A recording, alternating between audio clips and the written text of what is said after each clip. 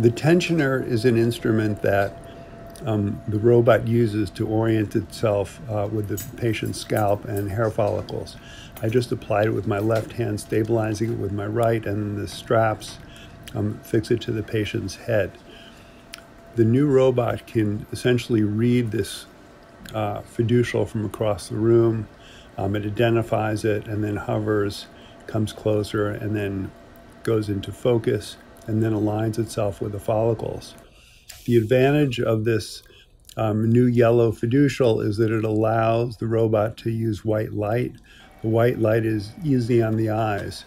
So as the robot, you see here, makes the incisions, which are parallel to the hair follicles, one of our medical staff can remove the hair follicles simultaneously, and this greatly speeds up the process.